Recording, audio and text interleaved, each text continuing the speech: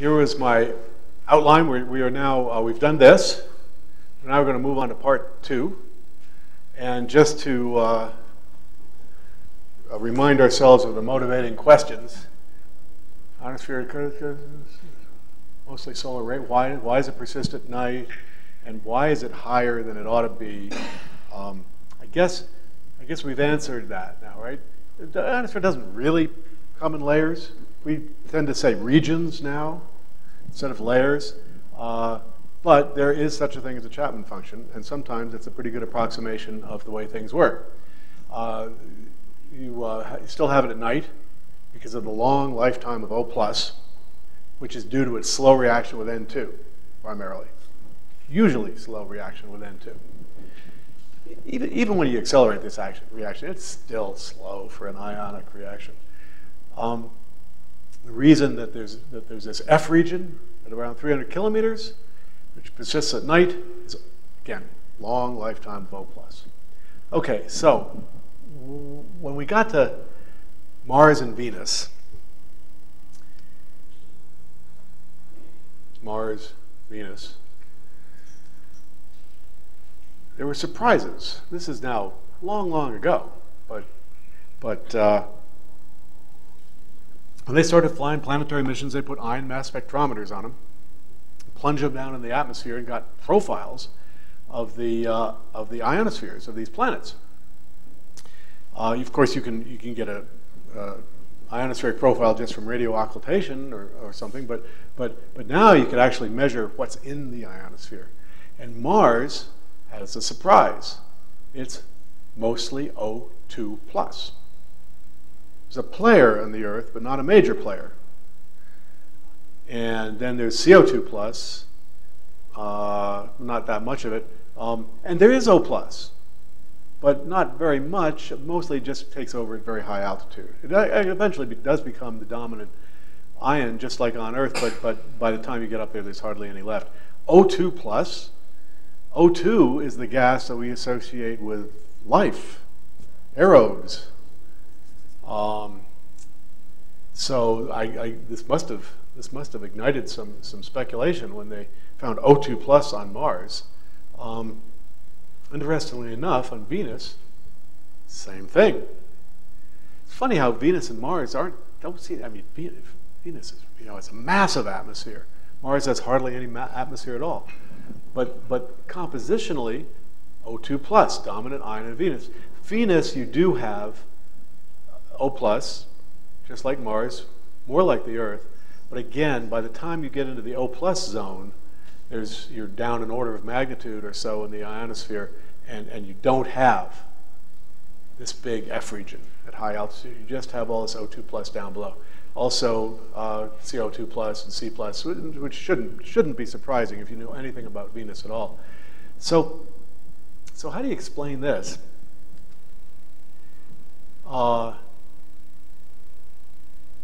Mostly O2+, also O+.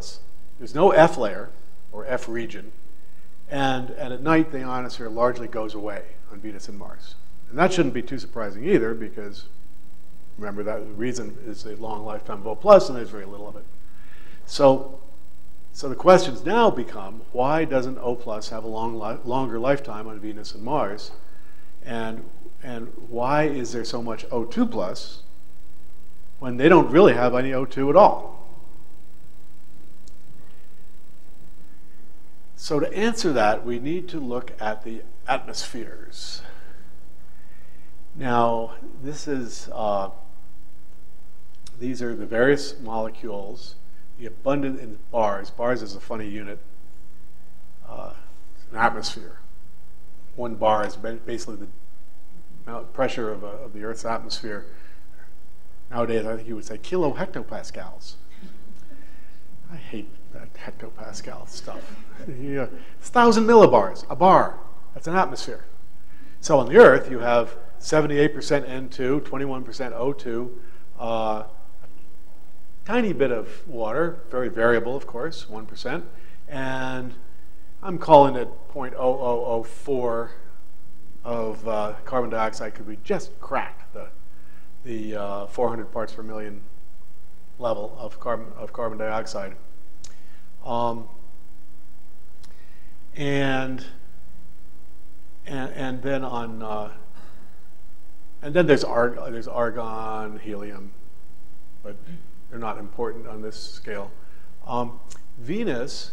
Now this is interesting. If you look at Venus sort of from the big picture, very little N2, but it's not that different. It's not that different from Earth. It's okay. It's 3 times as much, but 4 times as much, but same order of magnitude as the Earth's N2, and more of it. But you would hardly notice the N2 because there's 87 bars of carbon dioxide, 97% of the total on the surface of Venus. And of course, that drops off with its scale height as you go higher and higher. And CO2 is pretty heavy, so it drops off pretty fast because its scale height is smaller, because heavier things have smaller scale heights. But CO2 remains dominant throughout most of the Venus atmosphere. And then you have SO2, which in some sense plays a similar role on Venus as water does on the Earth. Makes clouds. And then on Mars, similar composition to Venus, but much, much, much less of it, because Mars is small and it wasn't able to hold on to a lot of its gases, and it doesn't seem to have generated a whole lot of its gases early in its history. So the pressure at the surface is some similar, I think, to the stratopause of the Earth. It's as if you took the lower 2 spheres of the Earth's atmosphere and just got rid of them. Started right up at the mesosphere. And then there's a little N2 on Mars, some argon, tiny bit of water. So what happens when you get an atmosphere that's dominated by carbon dioxide? Well, carbon dioxide drops off rapidly. Down here, you're fully mixed. Everything's the same scale height, parallel lines. As you get into the diffusively separating Martian thermosphere, CO2 and N2 now have different scale heights because N2 is lighter than CO2. You get some CO, which becomes fairly important higher up. This is from dissociation processes on CO2. And then you get O, just like on the Earth. O takes over. You're getting it basically from the CO2, dissociative processes. It's similar stuff. You're going to break apart CO2. You're going to make O. The O is going to float to the surface quite rapidly because it's a lot lighter than CO2 because CO2 is so heavy. And you have a O-dominated upper thermosphere on Mars, which you would think would lead to, a sort of a terrestrial-like, that is an Earth-like ionosphere. It's not all that different looking in terms of the thermosphere, except that you got CO2 down here instead of N2. Venus, by the time you get high in altitude, Venus and Mars look really similar because you've sort of integrated through that whole lower atmosphere thing, and Mars has less gravity. So by the time you get up to 120 kilometers, I don't know, let's compare the scales. Let's see. 10 to the 12th at 100 kilometers. Let me do 120 kilometers. 120 kilometers, 10 to the 11th CO2 on Mars. 120 kilometers, 10 to the 12th. Okay, so Venus is still an order of magnitude more dense, but that's less than it had been. And then once you get to up here, let's look at this. Let's look at the transition altitude between CO2 and O. That happens at 10 to the 9th at about 160 on Venus, and it happens at 10 to the 8th, 10 to the 7.5 at 190 on Mars. So it's shifted. It's shifted a little, but morphologically, kind of similar. And then you got CO, and N2, kind of a minor player on Venus.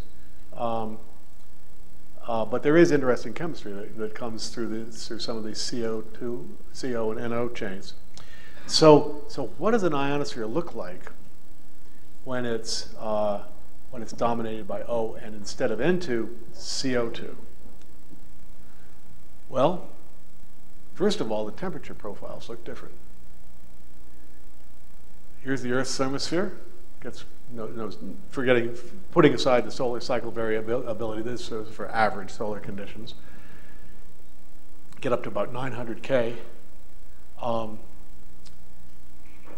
Venus, it has a thermosphere in the sense that it gets, of course, we know that Venus' surface is very hot. And then it drops down, and then you have a thermosphere, similar thing, all this energy is being deposited here. And then it goes to an isothermal profile, but very, very cold. Hardly could call that a thermosphere. Some people call it the cryosphere. The reason is that all that carbon dioxide is radiating away energy. Carbon dioxide, as you know, is a greenhouse gas. That means it's active in the infrared. It can absorb infrared radiation. Anything that can absorb infrared radiation can also emit infrared radiation. Once the atmosphere goes optically thin, carbon dioxide is a cooler, not a warmer. Still call it a greenhouse gas in the sense that it's radiationally active, but it's going the other way. So it's cooling the Venus thermosphere. And in fact, the increase in carbon dioxide is having a similar effect on the Earth thermosphere. It's cooling it instead of warming it. And Mars, similar thing, except of course it's colder to begin with, colder at the surface. Is there a song about that? It's about being cold on Mars. And it gets even colder, and then it heats up a little from all of the deposition of solar EUV, and then reaches an equilibrium temperature that's really quite 200 K. But morphologically, you have this sort of the same shape anyway. And the chemistry, of course, is not that different either. You have H nu, not a whole lot of energetic electrons on Venus and Mars, but you have two things, main things. Again, highly simplified chemical schematic. You ionize CO2, make CO2 plus. You ionize O, you make O plus. And then chemistry ensues. The CO2 plus can react with O to make O plus, or it can dissociatively recombine, which makes CO. That might explain some of where that CO comes from. It can react with O, but in a different channel or a different branch of the CO2 plus plus O reaction. Instead of making O plus, it makes O2 plus. Okay, now we have an explanation. I mean, originally they thought that this was the dominant channel, but after those pioneering, to coin a phrase, measurements of the Venusian or Cytherean ionosphere, they realized that this channel is important. So you're making O2 plus. That's where that O2 plus comes from. It's another way you can make O2 plus is from all that O plus can react with the CO2 and make O2 plus. And both of these are atom-ion interchange reactions, meaning that it's not just hopping an electron from one ship to the next. You got to break a bond.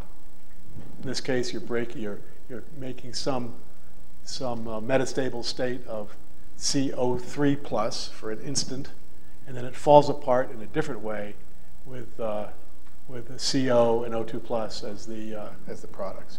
In this case, it's a little simpler. You're still making CO3 plus, but you're just glomming this O plus onto here. But then it falls apart, breaking this bond, breaking the C off of the O2, breaking the CO off of the O2. So you can imagine CO is like a C with two O's on it. So you glom an extra O on, and then you break it off where you connected the CO2 to that. I don't have a schematic on. I don't have one of those little bubble diagrams of that. I got to get the Comet program to make me a bubble diagram of CO2 breaking apart. So you make O2 plus. Now you have CO2 plus and O2 plus. Both of those can recombine with an electron. Those are fast reactions. You make atomic oxygen, maybe some CO. And so low down in the Venus and Mars ionospheres looks a lot like Earth. molecular ions, dissociative recombination. E region, Chapman layer. Looks a lot like a good old simplified Chapman layer molecular ionosphere. Now, there's plenty of O up there, we saw, and there's plenty of CO2 up there, as we saw. CO2, I'm calling it a weak bond. It's not that weak. It's actually pretty strong, but it's not as strong as CO. It's not as strong as CN. It's not as strong as N2, strongest bond in the universe. So to do this, you have to break apart CO2 plus, which is not nearly as challenging as breaking apart N2. And so this reaction is pretty fast. This reaction is also fast. Similar story. You got to break a bond, but it's not a triple bond. And so these reactions are pretty fast. And so unlike on Earth, where all the ionization at high altitude gets stuck in the O plus bin, in this case, up to a pretty high altitude, you have a way of making O2 plus, which inevitably leads to its destruction. Somebody was just asking me, what happens to all those ions? Do they escape? Do they supply the magnetosphere? Well, some of them do, but most of them diffuse downward, find some molecules, react, make a molecular ion, dissociatively recombine, and end up as atoms, neutral atoms. And that happens a lot faster on Venus and Mars. So consequently, there's no F region. It's an E region made up of O2 plus, and up at higher altitude, you still have, well, you would call this an F region, but it's just not dominant. So this is what a high carbon ionosphere looks like. Yes? You say they diffuse downward, and that happens faster than you would think it might. So how fast is that diffusion time? It's a huge function of altitude, so I don't have a number for you.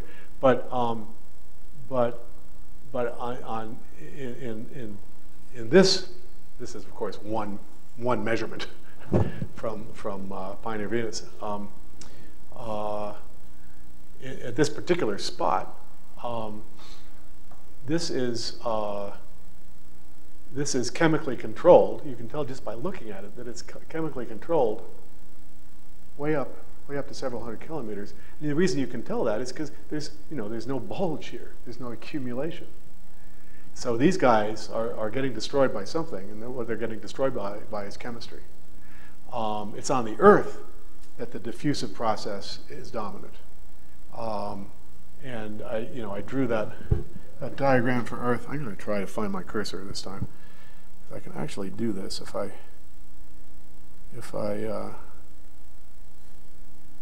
without hopping around, I can actually do that. Look at that. The Earth, above 200 kilometers, it's diffusion, it's long lifetime, so you have diffusive control. And this arrow, I put this arrow in that direction for a reason. All this stuff up here is gradually filtering down to its destruction. And this arrow here doesn't really mean anything because diffusion is minor here. But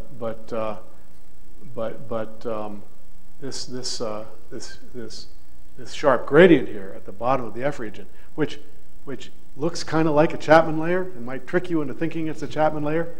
It's not. I mean, you can call it anything you want, but it's not. It's not that process. It's not that radiative process. It's what it is the atom, the atomic ions diffusing down and destroying themselves. It's the ionosphere being eaten away by chemistry, by being converted into molecular ions and consequently to atoms through the extremely rapid dissociative recombination processes.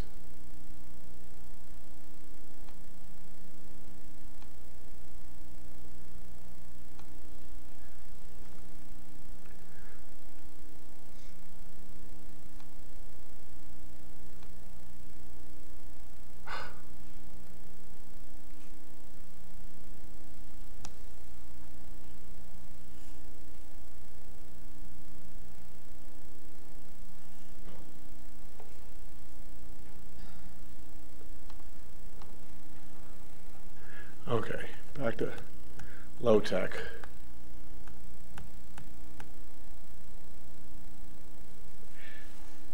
So, where were we? We were on this plot.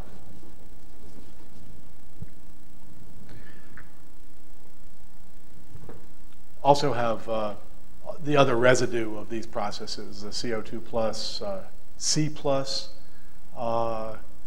CO plus is present, but it's another story. It can also dissociatively recombine. Yeah.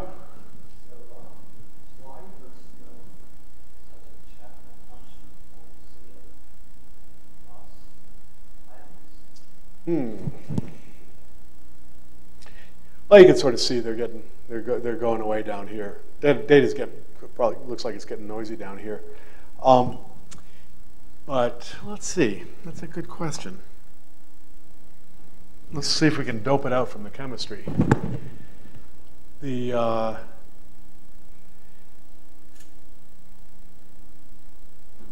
CO2 plus is constantly being converted to O2 plus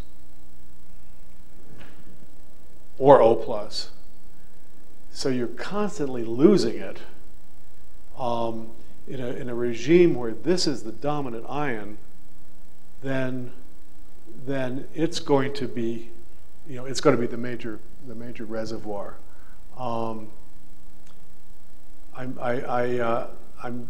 My quick reaction to the question, I'm trying to see if I'm saying it right, is that CO2 plus is chemically controlled.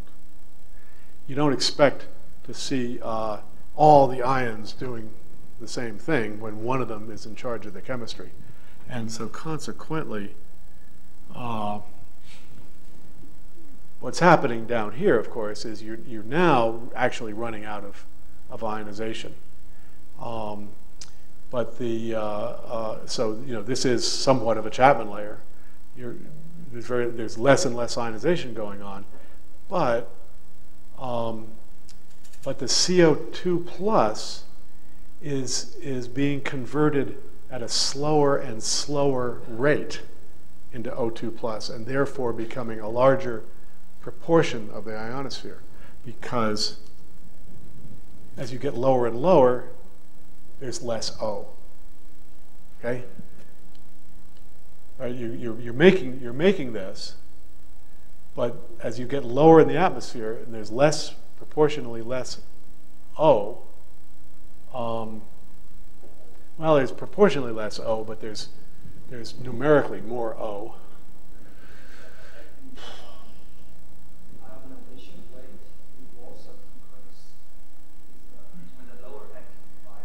Yeah, well, you can tell the peak of the ionization rate is right in here, but then the ionization rate is continuing to decrease,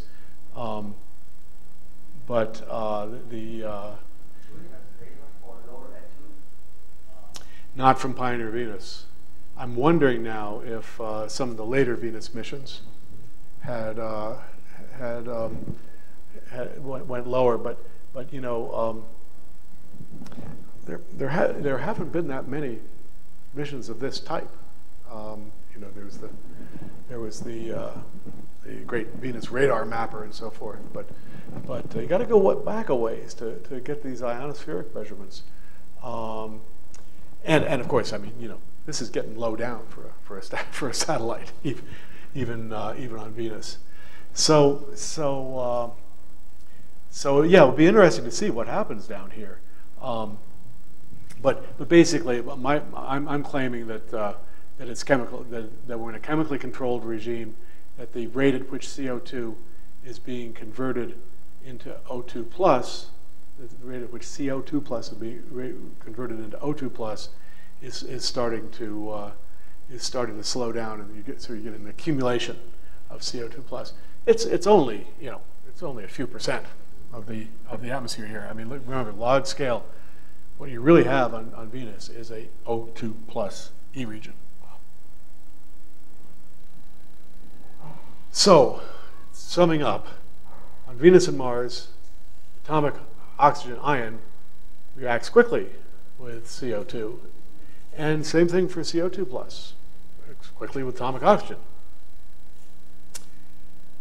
Because compared to N2, CO2 is not as strongly bonded and just reacts faster. It's just more reactive than N2. So Venus and Mars have E-region type ionospheres, Chapman type ionospheres, controlled mostly by photochemical equilibrium. Earth doesn't have enough carbon in its atmosphere to do this. At high altitude, it sort of runs out of O2. Atom-ion interchange of O plus with N2 is slow. And so you get this high, dense, persistent F region and all those interesting currents and all that ionospheric variability that you can't get if you're in photochemical equilibrium. You don't get all that interesting morphology because you create the ionosphere, you destroy the ionosphere. It doesn't have all of that structure like it would, like it does on the Earth. So the reason the Earth is different is that it doesn't have as much carbon dioxide. So it's Earth that's anomalous. Venus and Mars are in their more natural state. What happened?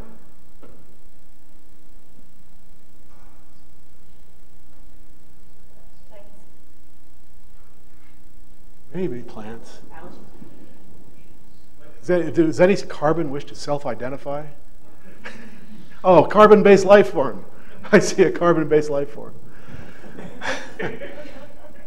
It's a really interesting question. I ask this of geologists all the time. How did the carbon get to where it is? Where it is, I can tell you where the carbon is. I'll show you some carbon. This is Letchworth State Park in upstate New York State, where the mighty Genesee has, in short 100,000 years, carved this canyon on its way to Lake Erie. The guidebook says that it took 100 million years to lay down these sedimentary rocks and only 100,000 to carve the canyon. And here's another shot of Middle Falls at Letchworth State Park. And there's lots of carbon all around in this shot, right? Plenty of carbon on the sides and on the banks of the Genesee. But I'll show you some real carbon. Now, here's carbon. Anybody know where this is? This is the White Cliffs of Dover. Calcium carbonate, layers and layers and layers of calcium carbonate. The geologists will tell you that this is largely inorganic processes. There's certainly, there's a lot of crushed seashells in here too. But if you didn't have that, would the inorganic geological processes do it anyway through precipitation, through just regular precipitation of carbon dioxide into the ocean and then reacting with other things like especially calcium? Oh, here's a photo I took. I didn't take those. Those are internet photos, but I took this one. This is Florida Keys, where they've cut a channel right through the middle of the key. The keys turn out to be islands built on compressed coral reefs that have now turned into cement. You can build houses out of this stuff. It's calcium carbonate, slightly different. It's got other gunk in it, I guess. This is definitely coming from coral, and it's just layers and layers of carbon and calcium, but lots of carbon. All that carbon is buried in the Earth's crust, and here's how it works. This is a cartoon from I think it's Goody and Walker long ago. This is your sort of standard Earth Sciences basic carbon cartoon budget, where the boxes are the number of gigatons of carbon and the fluxes are the fluxes of gigatons per year. So you got 760 gigatons in the atmosphere, but you have 4 times 10 to the 7th in carbonate rocks. And then you have dissolved ocean, dissolved organic and deep, intermediate and deep ocean, you know, all this carbon floating around in the ocean. And if you look at the fluxes through the surface ocean, well, they are definitely mediated by marine biota, but also by these inorganic processes. And then eventually you realize that you have fluxes in and out of the atmosphere, mostly through the ocean, but also through vegetation. And this represents changes in the carbon budget. Now, here is the only way to get the carbon back out of the atmosphere of the rocks, which is to burn it and make a volcano. Except now we got this flux through the vegetation, and this, what's this? This little cartoon over here represents our puny and ineffective attempts to restore the Earth's atmosphere to its natural state. So my question for discussion is, well, here's the answers. We did the top 3. The reason that Venus and Mars are so different from the Earth is because they have carbon dioxide. The F region atmosphere is unique, as far as we know. It's because its atmosphere is strange. It doesn't have carbon dioxide much. It has this oxygen in very unusual states, O2, highly flammable and toxic. Once had much higher levels of carbon dioxide, but most of it's in the crust now. So the F region is kind of a new development. It's an artifact of processes going on in the Earth itself. And my question for discussion is that if you saw an F region, what would it mean? Would it mean that there was life on that planet? Because it didn't have carbon? It's geological processes, right? This is why I keep putting this to my geological colleagues. It says, to what extent has life itself mediated the carbon budget? We know it's mediated the oxygen budget, of course, but to what extent has it mediated the carbon budget? And of course, the answer seems to be it's mediated quite a lot. But the more difficult question is, if there were no life, would you still suck all the carbon dioxide out of the atmosphere just by having an ocean? So my answer to this question, you can make up your own answer, or we could vote. But my answer to this question is, well, probably not, but it might be an indicator of an ocean. And if you got an ocean, you're halfway there. So that's it. Thanks.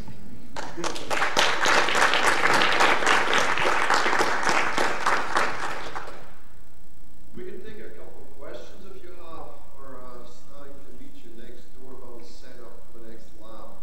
We've got 10 minutes before we start the next lab. Is there a pressing question? Yeah, sure. Can you go back to the Venus neutral density? Sure. Venus neutral density. Yeah, it seems to,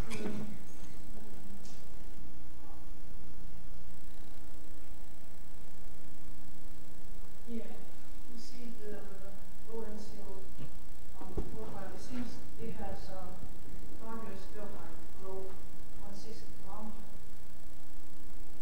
About 100 degrees lower. This is because we're going to transition from fully mixed to diffusively separating. And unlike on the Earth, where N2 is relatively, actually it's somewhat analogous. N2 is intermediate. It's lighter, it's heavier than the O, but it's lighter than the CO2.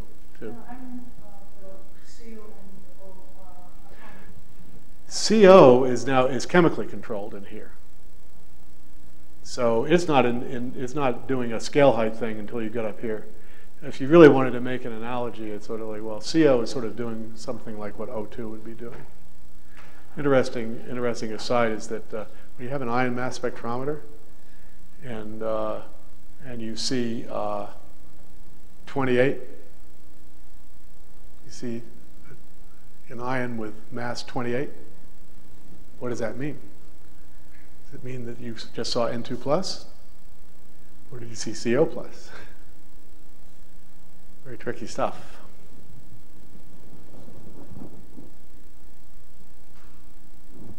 Yes?